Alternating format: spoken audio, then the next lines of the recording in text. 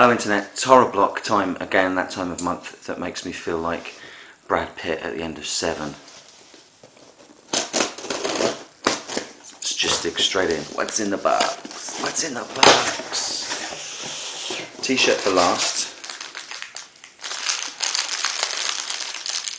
Oh, I knew there was going to be something to do with Bitten, the TV series, in this, which is a show that I don't watch, but was really keen to get something sort of werewolf related,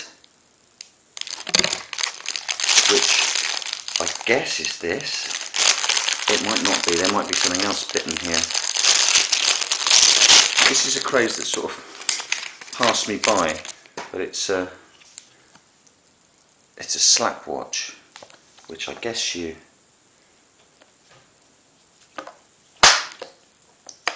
oh well, okay. I actually really like that. Watches are kind of retro now with mobile phones.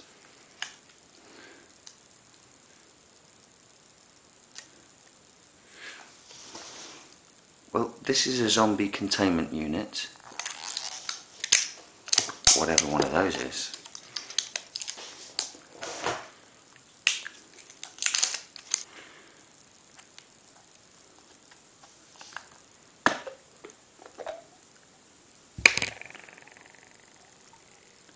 It appears to be full of slime. Oh, okay. It's full of goo. It's full of slime. It's like a toxic waste barrel that has actually got a zombie in it.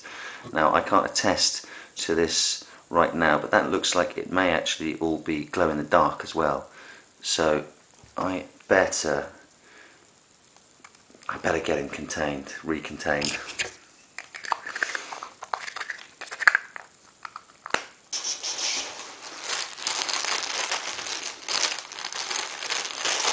A little plushy thing. What's this? Giant microbes. It's the zombie virus. Giant microbes. That's what the zombie virus looks like under a microscope.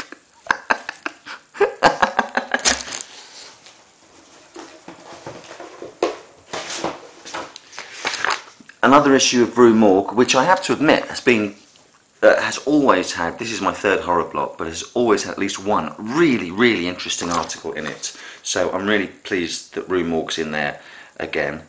Oh, I can see straight away there's an article about John Carpenter talking about his new album, Lovecraft Games. This is a really good read, always has been. Oh, well, here's the Bitten thing. Kelly Armstrong, I don't think the novel was called Bitten before the TV series, but there's the book. I'm assuming that's the first book. That's why the box was so heavy. Okay.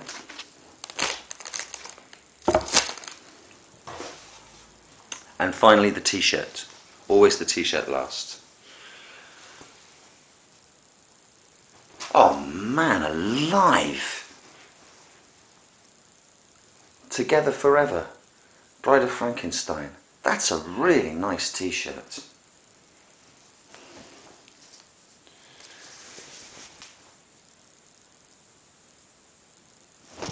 I'm really pleased with that.